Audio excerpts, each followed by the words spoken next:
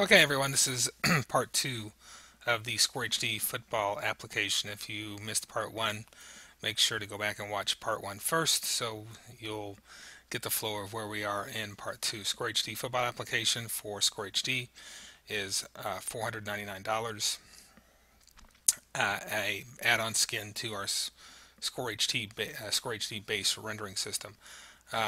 In part one, we went through the clip player, we went through 3D helmet title cards, and we went through most of the score bugs. So this time we'll concentrate on the going to break, player lower thirds, importing rosters, and player starting lineups, along with a little bit of other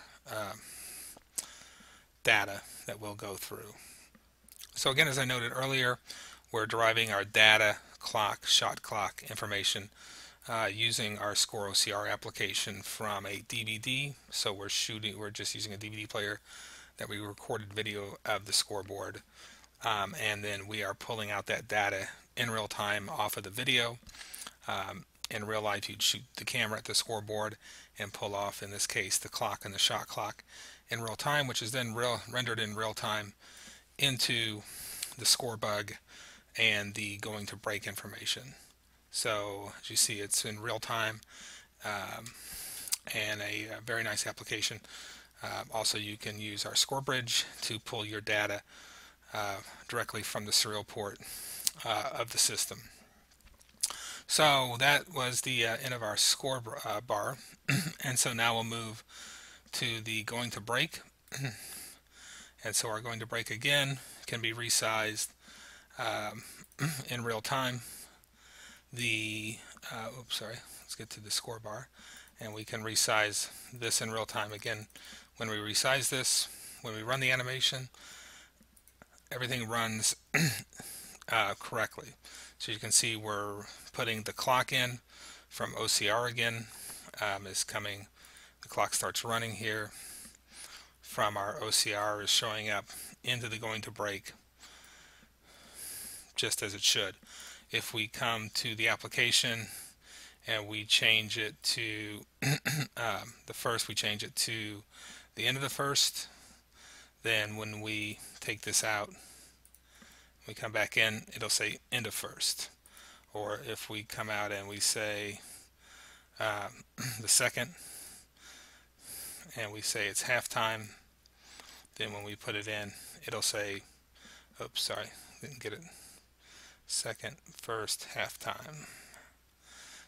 Also in game setup, you can set how many periods that your game is going to be. So football is typically 4, but for basketball, you will have other applications where in high school you'll have 4 periods, in college you'll have 2, so you'll be able to set up the number of periods for a particular game. So in the going to break, again, we can put in different information down here. We take it out, we bring it back in, and then that data will be there. So again, like I said before, all the logos, all you do is you come in, you set one logo, one color, and that transpires through all of the other graphics. So if I came into here and I selected this logo, then that logo is now here, no matter how big or small we resize it. Again, and then that logo is also in the score bar, which we have increased it a little too big. Oops, score bar, shrink that down. Now you can see that logo is there. So it's all dynamic. Just change one logo, and it pretty much changes the logos everywhere except for the helmet. And we did that because there are times that teams want a different logo on their helmet than they do in the score bar. So that pretty much takes care of going to break. All your information and everything is automatically put into the proper place. It also comes with a station bug. And so the station bug can go up, and you can place that, resize it anywhere in any corner. All of these things you can resize X, Y, change the size of it. This, you can change the opacity from 100% down to a lower level. You can watch the transparency. The other thing to remember is that for Wirecast and other programs that don't have a key fill but require a chroma key, such as for the ATEM, one thing that we forgot to mention here is that in game setup we have a little function that says is chroma, and if I turn that on, it then generates a chroma key background. So this is normally how if you're using a chroma key or to cut the key, this is normally how the screen, the render window would look, so that you could chroma key out the green portion. So after that, then our next stop will be for player lower thirds.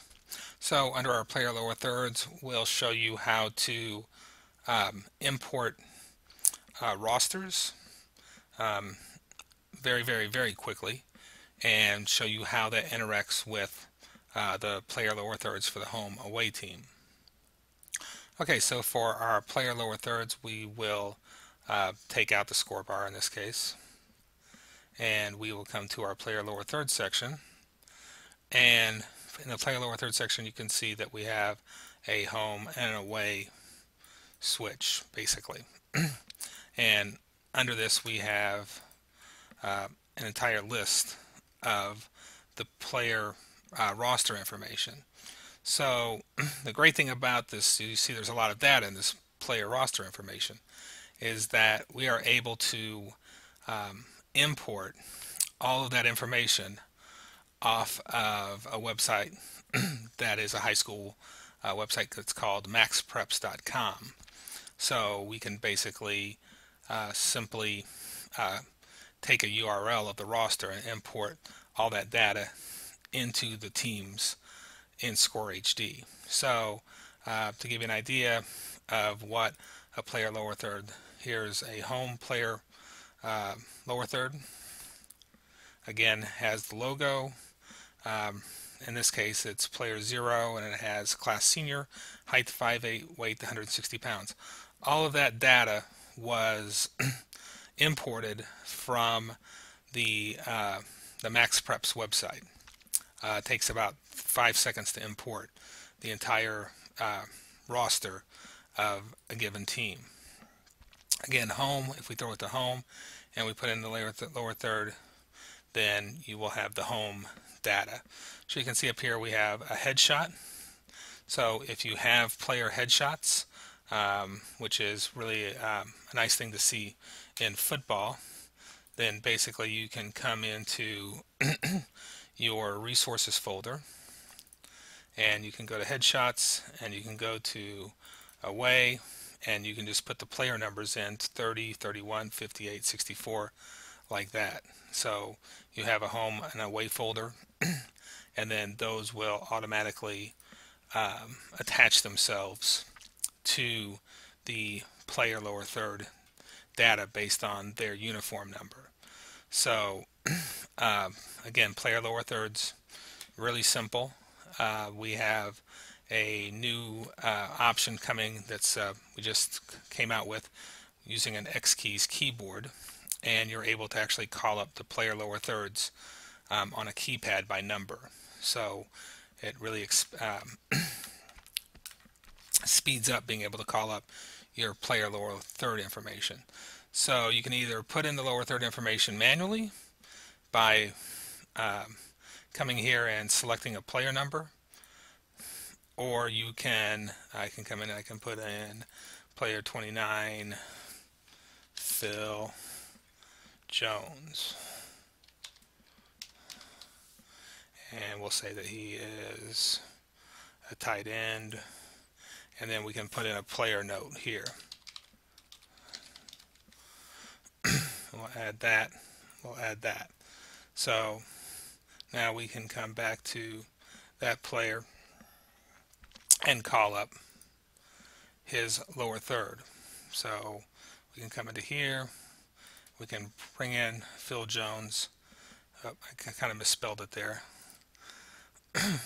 I can put in note 2, I can add that, I can update, and then I can bring out that Phil Jones with the note 2 data here. Also, real quick, that we've gone through the player lower third. Before we get to the import, I was going to show you the player lineup section. So the player lineup, I can come here and I can pick my player lineups simply by going down the list and hitting add, and then that will add that player into the starting lineup list. So in this case, I don't have a headshot for him, so I'll remove him. But once I set this up and I set up the starting lineup based on the fact that they have headshots in their respective headshots folder, then when you run that animation for player lineups for away, you will run this and then you will see a 3D slab of 3D, something like you would see on ESPN, and then each of those players can be queued. So as the announcer talks about each player, then you can forward them through. As you can see, it brings up a little Carlsbad High starting lineups, and then you can hit next, and then next it brings in their name, their position, their number, and all we did to do that was to drop their headshots into the headshot folder for their home or away team. So extremely powerful graphics that we can do with this. One other thing we'll do real quick is we'll show you also has an announcers, so you can have animation for your announcers. If in here, if your announcers currently are showing their Twitter handles in this location. One other quick thing, we also do have a thing that's called a generic lower third. So this is in case you have reporters or other people that you want to have lower thirds for. Then we can come in and we can bring in a lower third sideline reporter via Skype. So by coming into here, I can simply come in and I can say reporting, and I can add that, and then I can take out this one and I'll bring it back in, and it now says reporting. Also, I can come along and I can do a select an image, and let's see, resources, here's a picture of the reporter. We can now take out the generic lower third and we'll bring it back in, and it'll have a picture of that person or a logo or anything else that you wanted to put image you want to put into that. So as you can see, it's all pretty much automatic, extremely fast. We can save that, call that up, so you can have reporters and all kinds of stuff that you need, head coaches that you want for for your generic lower thirds. Okay, so the next thing I'm going to show you is the roster importer, and see how fast and easy it is to get all your roster information into your ScoreHD application. So we have a little application here called MaxPrep's roster importer, and so we are going to take our away team, and we're going to come in, and right now we only have these players on our away team, and our away team is Carlsbad. So we're going to go to MaxPreps and we're going to type in Carlsbad, and we're going to say Carlsbad Lancers. We're going to go to teams and we're going to go to football varsity right here, and we're going to go to the rosters page, and then we are going to take this and we're going to copy the URL, and we're going to come to our MaxPreps importer and put that URL in our away team, and we are going to say import successful. And now if we come in and refresh this, you will see that all of that is in there. So we're out of time, but that's it for